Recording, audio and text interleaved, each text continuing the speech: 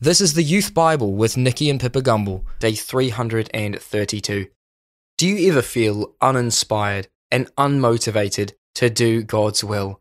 Well, all of us do at some point. We can get low, we can get down, and we can be challenged so much that we stop doing what God has asked us to do.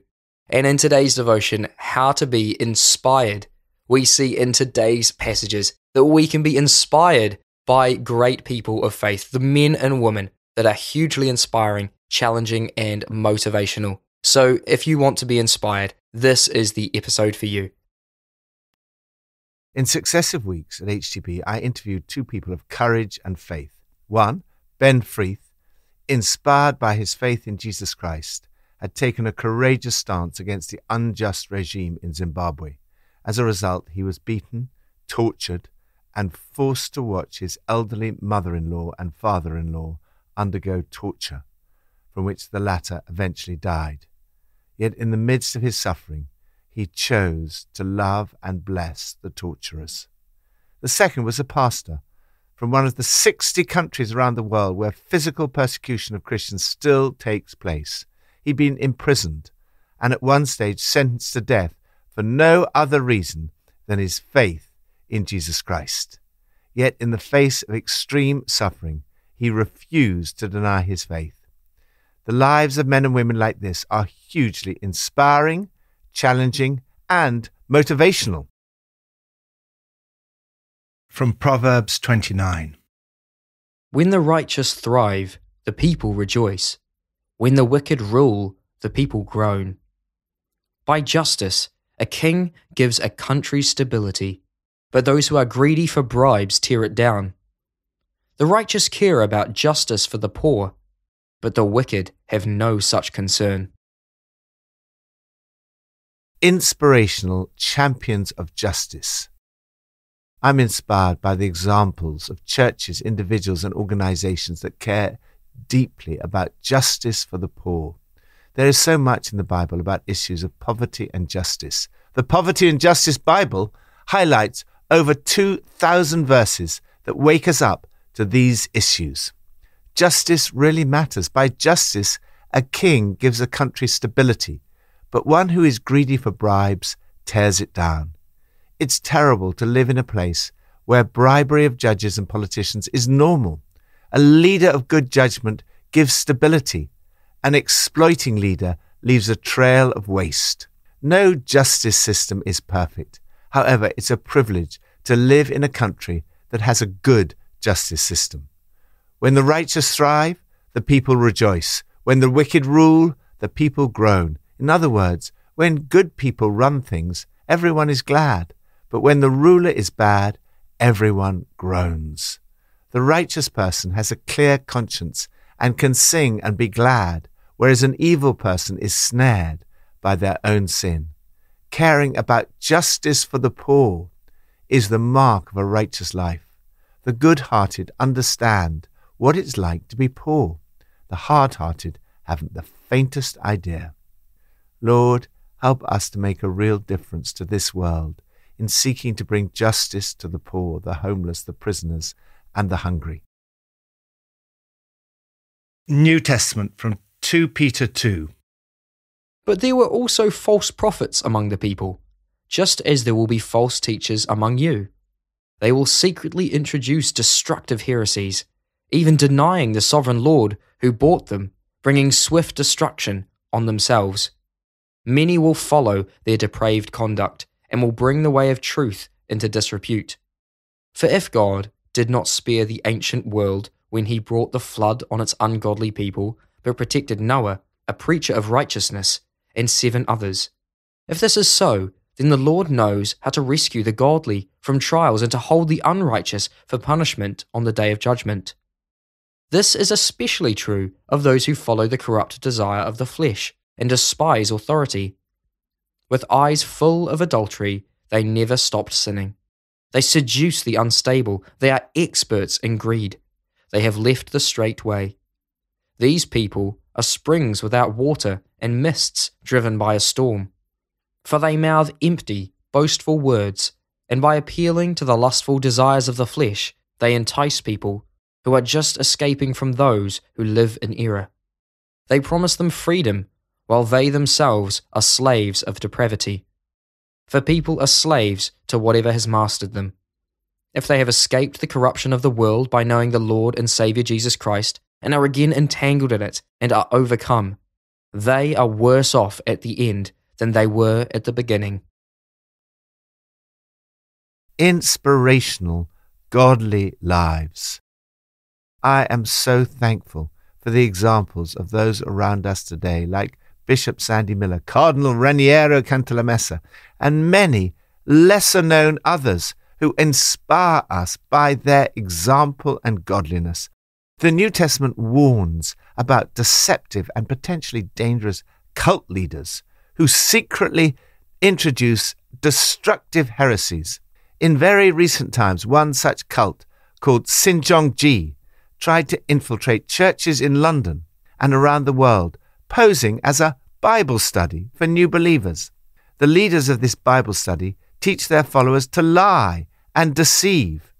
This chapter is a strongly worded attack on lying prophets and immoral teachers. Peter contrasts the lives of Noah and Lot with the false teachers. Noah, the sole voice of righteousness, lived among ungodly people and was a preacher of righteousness. Lot also was a good man.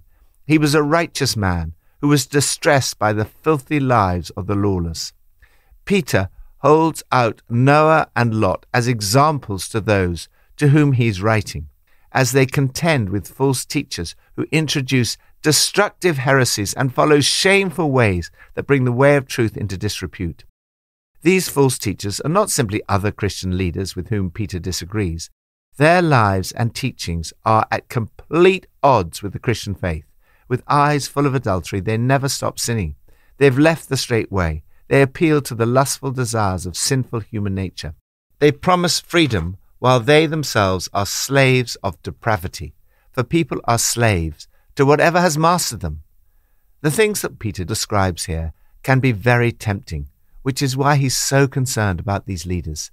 His descriptions of pleasure-seeking, sexual freedom, and the pursuit of money all strike a chord today.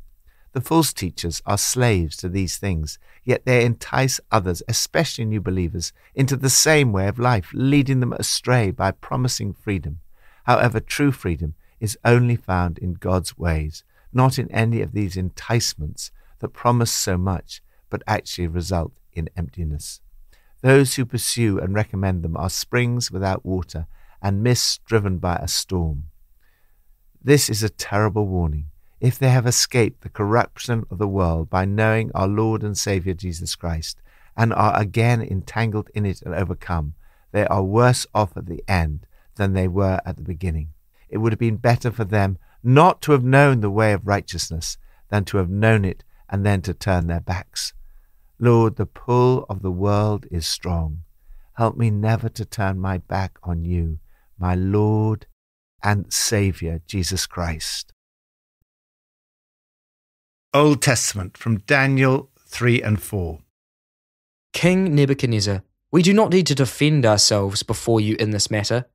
If we are thrown into the blazing furnace, the God we serve is able to deliver us from it, and he will deliver us from your majesty's hand.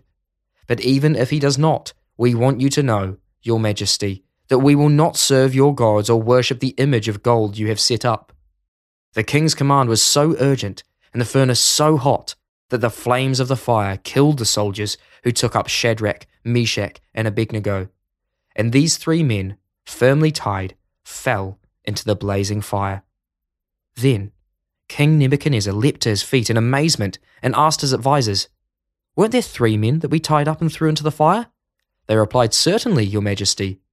He said, "Look, I see 4 men walking around in the fire, unbound and unharmed, and the 4th looks like a son of the gods." They saw that the fire had not harmed their bodies, nor was a hair of their heads singed. Their robes were not scorched, and there was no smell of fire on them. Then Nebuchadnezzar said, "Praise be to the God of Shadrach, Meshach, and Abednego, who has sent this angel and rescued his servants. They trusted in him and defied the king's command and were willing to give up their lives rather than serve or worship any god except their own God. Inspirational faith and courage. I'm always inspired by people of courage and faith who refuse to be frightened or intimidated. Shadrach, Meshach, and Abednego are inspiring examples of absolute trust in God. They refused to bow down and worship the image of gold, in spite of the threat of being thrown into a fiery furnace. They were determined to do the right thing, however great the cost might be, because they believed in God and his power to vindicate them if he so desired. They said to the king, "Your threat means nothing to us. If you throw us in the fire, the God we serve can rescue us from your roaring furnace and anything else you might cook up, O king. But even if he doesn't, it wouldn't make a bit of difference, O king. We still wouldn't serve your gods or worship the gold statue you set up." It would have been easy for Shadrach, Meshach, and Abednego to have tried to find a way out. They could have sought to negotiate a settlement with Nebuchadnezzar that involved some compromise, but not too much. But they had complete confidence in the power of God to deliver them if he wanted to, and if he did not, they were still going to trust in him and obey him. This is an inspiring example. When faced with difficult decisions, ask as they did, what is the right thing to do? Then do it regardless of the consequences. Their absolute trust in God was a tremendous witness to Nebuchadnezzar. As he looks into the fiery furnace, he sees 4 men walking around in the fire, unbound and unharmed, and the 4th looks like a son of God. Reading this through the lens of the New Testament, it's possible to see the 4th man as a vision of Jesus himself with them in their time of trial. They came out not a hair singed, not a scorch mark on their clothes, not even the smell of fire on them. If you're facing trials in your life that might seem like the fiery furnace, you can be assured that Jesus is right there with you in whatever situation you are facing. Even Nebuchadnezzar himself is inspired by their example. A change of heart began in him as a result. However, it took a long time for God to get the message through to him. In spite of Daniel's example in chapter 2, Nebuchadnezzar was not converted. Shadrach, Meshach, and Abednego's absolute trust in God had a big impact on him. However, his conversion was not complete. In chapter 4, we read of his remarkable testimony of how he did eventually come to acknowledge God. Giving a testimony brings great pleasure. It's my pleasure to tell you about the miraculous signs and wonders that the Most High God has performed for me. By this stage, his attitude had completely changed, and the glory was all given to God. He begins by saying that in one sense, he had all he wanted. I, Nebuchadnezzar, was at home in my palace, contented and prosperous. But underneath the prosperity and contentment, there was a deep fear. One of the main points of the book of Daniel is that God uses inspiring examples like Daniel, Shadrach, Meshach, and Abednego, and their absolute trust in God to change a king's life, and as a result, to change a nation. Lord, help me to do the right thing, however great the cost appears to be.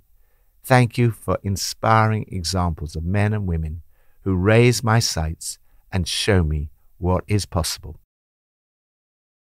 Pippa adds.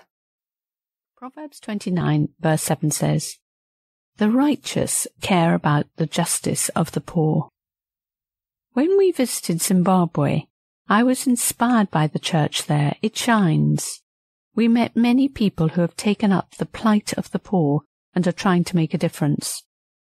Are there any injustices under my nose that God may want to draw to my attention? Let's pray. Jesus, fill me now with courage and faith to keep on going. Help me to stay motivated doing your works. In Jesus' name, amen.